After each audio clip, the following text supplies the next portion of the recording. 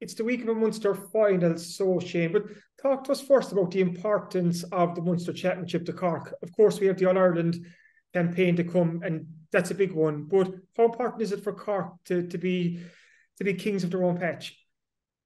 Yeah, look, I think it's very important. We never took Munster titles for granted, even all those times when the girls were winning all those All Irelands, Kieran, years ago. The Munster title always meant something, and it was always, I suppose, uh, well received. And when we lost it, I remember losing it in 2015 when Eamon was there, and we were very disappointed to lose it. The girls were very disappointed. So it's always mattered, and I suppose the fact this year that it was a round robin as well, gave us three very good games, and we got a lot out of it. And look, we're certainly looking forward to Sunday because it's a chance, I suppose, to play against. Look, I think they're the best team in the country at the moment. And we got a draw against them the last day. Probably fortunate to get that. So I think and I suppose that draw against them, improved us. I think we were better against Waterford than the next day. So I think we're getting better by the game. But I do know like that we'll have to make a huge improvement from where we did the first day in Parky Creed, because you can't give a team like Kerry a 10-point lead. If they get 10 points up on us on Sunday, they won't be leaving that go. And I think I would have said they learned a lot from that game as well. So look, any title, I know that's a cliche about any title being important, but it has always been valued in Cork. And I know that from being there before, and I know that from speaking to the experienced players. And look, we have a lot of younger players in our squad as well, Kieran, who will this will be their first Munster senior final. So it's going to be very, very important to them, and I suppose to have that atmosphere and probably hopefully a good crowd in Mallow. And I think it's very, very important. And we're certainly going out to win it, and we know we have to be a lot better than what we were. You touched on Kerry there, Shane. Obviously, that's Cork's opponents this weekend, and you just call them the best team in the country right now. Have you been surprised by their emergence over the last couple of seasons? Because they really have shut out of the pack. Got to the All-Ireland final last year. Okay, came up short, but they were impressive winning Division 1 this year. So they really are a formidable team right now. Yeah, look, they are, and I suppose I haven't really been surprised. The talent has always been in Kerry, I suppose, and in previous years, and always, even when I was talking to a man today from Kerry, and even when we played them in 2015, we lost them. Like, they beat us by 12 points in the Munster final in 15. We came back and beat them in the All-Ireland semi-final, but there was nothing between them, even when Cork were, at the peak of their powers. And I suppose, in fairness to the two lads, Declan and Dara, there's a consistency there as well. They've been there, this is their fourth year with them, and they've always had serious players. Like, I work with some of those players, and you see Cott Lynch, Louise Maherty, like, they're class players, and they've had good young players coming up as well. Maybe Kerry haven't been unbelievably successful at underage, but I suppose what they've done is brought through a few players each year, and they've built a very experienced squad. They've got a lot of power and pace all over the team, and look, they absolutely dismantled Dublin, Meath this year, just hammered Galway in the league final. And I suppose to run up that lead against us was very, very impressive as well. They probably took their foot off the gas, and as I said, but they've been hugely impressive, and they've built on, I suppose, last year. It probably would have been seen outside of Kerry and outside of people who know what's going on in the game. It would have been probably a surprise if they got to the All-Ireland final last year. They weren't even favourites to win the Division 2 final when they played Armagh last year on it. But they've just kicked on. They've got great self-belief, I think, from winning Division 2 last year, getting to the All-Ireland final. And look, they went all out and did very well in the league this year. And, they're very organised. They're very fit. They've got great scoring forwards. They've got players at the back who can, like Katie Cronin, who can bomb up that field and create scores. And they just have been very, very impressive. And, hats off to them. It'd be much easier if they weren't going well for Sunday, but they have been. And I'm not blowing them up to say that they are the best team in the country. They're favourites for the All-Ireland, and rightly so. You mentioned there the recent meeting between Cork and Kerry in the round robin. So Kerry were 10 points up late on in that game, but Cork battled back impressively well to get a 2-14 apiece draw. What were the big lessons that Cork took from that game? Yeah, I suppose, look, lots of things didn't function right for us that day. Our own kickouts, Kerry put a huge high press on them, something I suppose we've worked on very hard for the last few weeks. I suppose we prided ourselves, even in the league game, we did very well in the Kerry kickout, but Kerry obviously learned from that, and we didn't do so well. And just, I think the pace they played the game at, I suppose our girls, we had thought we were ready for it.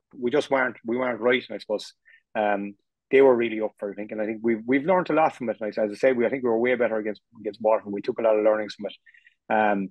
Look, it's been tough going as well, 3 weeks in a row. To play, like the lads in the hurling championship stopped that. A few years ago they had no 3 weeks in a row. So it is tough going, but I think, look, we learned a lot out of it. But I think Kerry would have as well, if they got themselves in a very good position against us. So look, we've got to be we know we can't start the way we did against Kerry or give them that opportunity, because they will punish you. And I'd be fairly sure if they got ahead this time, that door would be shut. We wouldn't be getting back into. So we know we have to be way better that way. Defensively, Cork were really strong against Waterford. They kept them to just 4 points in total, just 1 point from play. And you were talking to Ger McCarthy after the game, and you mentioned about the tackle count. You were pretty happy with Cork's tackle count. That defensive solidity against this Kerry attack, that's going to be so key again this weekend.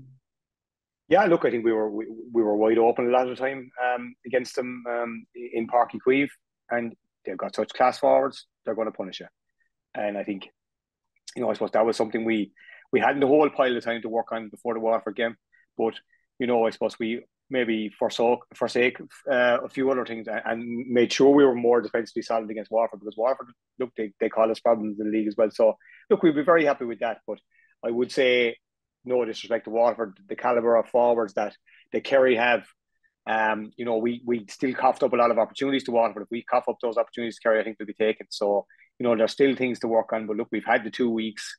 We were able to do a little bit more work on it. So I'm hoping that if we know that if we can see 214 on Sunday or anywhere around that, or we can see the 114 against Tipperary, we know that we probably won't win the Munster title. So that's something we're really working on. And I suppose, look, as I said to Ger that day about the tackle count, I think that's coming from all over the field. And look, you see it in every game now. Look, even the Mayo Kerry men's game at the weekend, like the tackles, blocks and steals. Like Mayo were 24 up on Kerry on that, and Mayo won the match. And that's what it boils down to. Even though you're looking at the class players Kerry have in the men's team, so that's in every game now. The hooks, tackles, and blocks in hurling, and the hooks, tackles, steals in football. Like it's the nitty gritty stuff. And I think we have to be way better at that. We've got talented players in Cork. We know that. So look, that's something we're pushing the girls with all the time.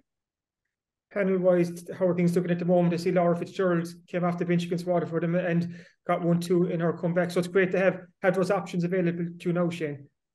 Yeah, look, it is. And I suppose the week before, Orla Callahan came off the bench and scored 1-1, and I think that's very, very important. And we're building a squad, and we've got talented players. Look, Orla's only starting out in her career. Fitzy, that was actually her championship debut, even though she's one of the, probably a more experienced player. She was in squads before, but injury cost her then last year.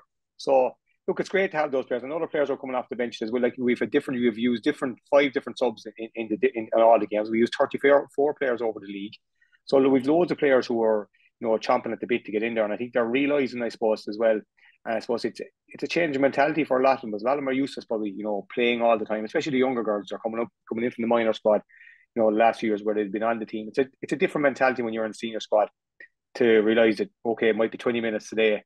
I think that's the important thing, to change your mentality that I'm going to perform for my 20 minutes or my 40 minutes or my 50 minutes or whatever it may be, and take their opportunity. And I think, in fairness, the girls have been absolutely excellent. The impact off the bench against Kerry was brilliant.